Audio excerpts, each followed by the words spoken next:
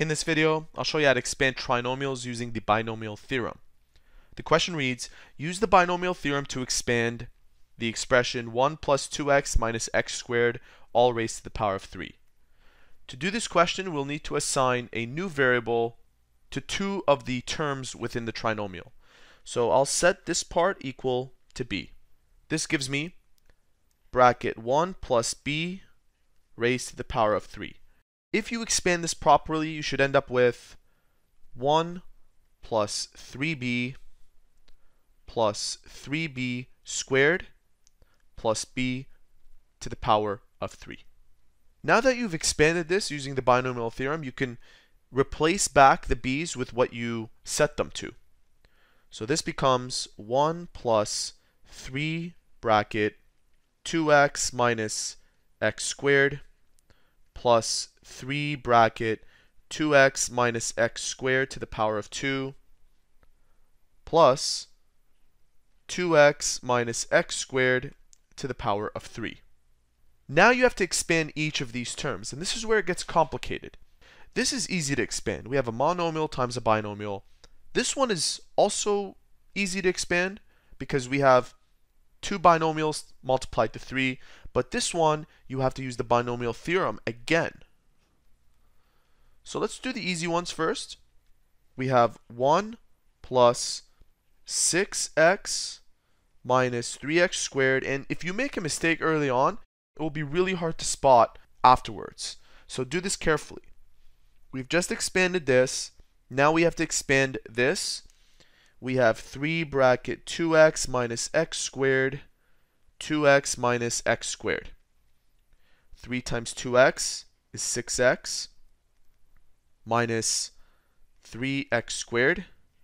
We just multiplied these two. Now we need to multiply them to 2x minus x squared. 6x times 2x is 12x squared. That times that gives us negative 6x to the power of 3. That times that is negative 6x to the power of 3. So these two can be combined. This times this gives us positive x to the power of 4 with the coefficient 3. So I'll replace these terms into here and combining those. Lastly, we have to use the binomial theorem for this. So I'll assign this as my a, and my b will be assigned as negative x squared. Alright, let's do this carefully. A to the power of n is 2 to the power of 3 and x to the power of 3. So we have plus 8x to the power of 3. That covers my first term.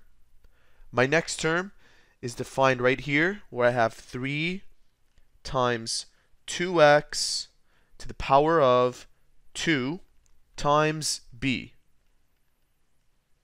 Okay. 3 times 4x to the power of 2, negative x to the power of 2.